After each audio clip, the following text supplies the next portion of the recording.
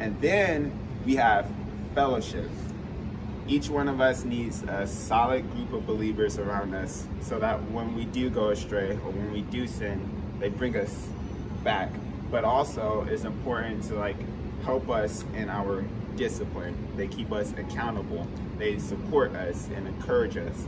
So fellowship is also extremely important. We have to be within the church body. We cannot do it alone. We need our brothers and sisters.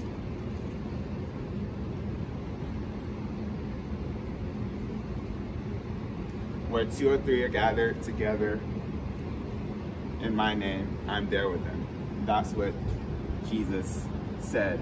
So if you're alone, what does that mean? I'm kidding. I'm kidding.